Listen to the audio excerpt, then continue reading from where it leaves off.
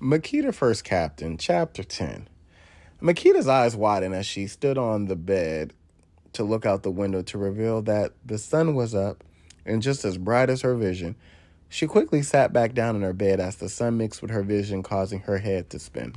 She began to rub her eyes, trying to gain somewhat of her eyesight back.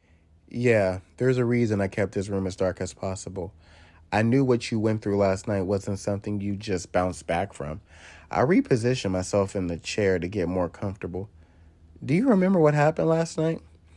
Makeda was still rubbing her eyes before it clicked. Yes, it was pouring down rain. You took me outside, and I shot electricity out of my eyes. Then I had a dream, and if memory served me correctly, you were in it. I smiled back at her in a reassuring way. I don't know why I'm asking this, she rolled her eyes. But something tells me that you were actually in my dreams. Yeah, I shrugged my shoulders while nodding with a smile. Her face froze with fear and she slid back in the bed. How? She barked loudly. Makeda relaxed. I gestured for her to calm down. All it was magic. Magic? She looked around, genuinely scared for the first time. Yes, I entered your dream through magic, and I learned a lot about you.